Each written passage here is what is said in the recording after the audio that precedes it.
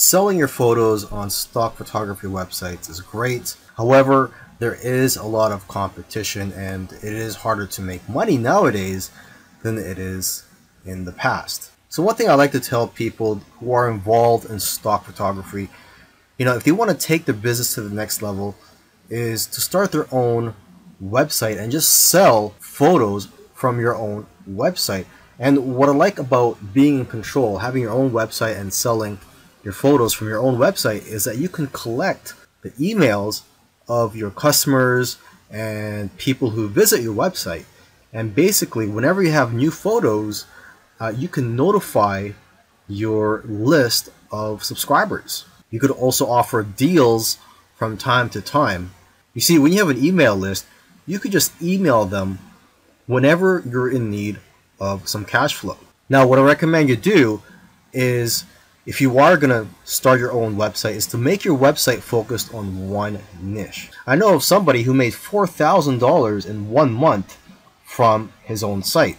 Now, aside from just collecting emails from your customers, you could also collect emails from people who just visit your website.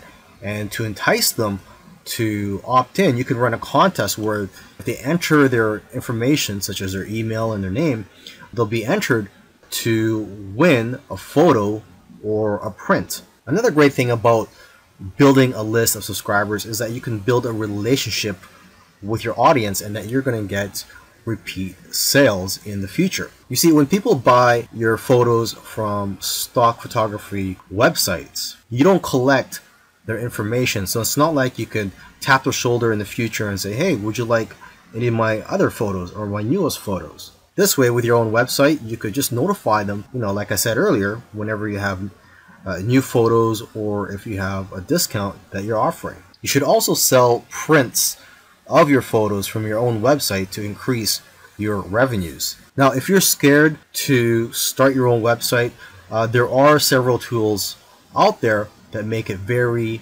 easy for you. And one tool that I highly recommend is called Shopify. One good feature of Shopify is that they will contact somebody who abandoned their shopping cart and they'll get reminded to purchase from you. And there's all types of themes available for you to use from Shopify. And once you have your site up and running, you could use Facebook ads to drive traffic to your site.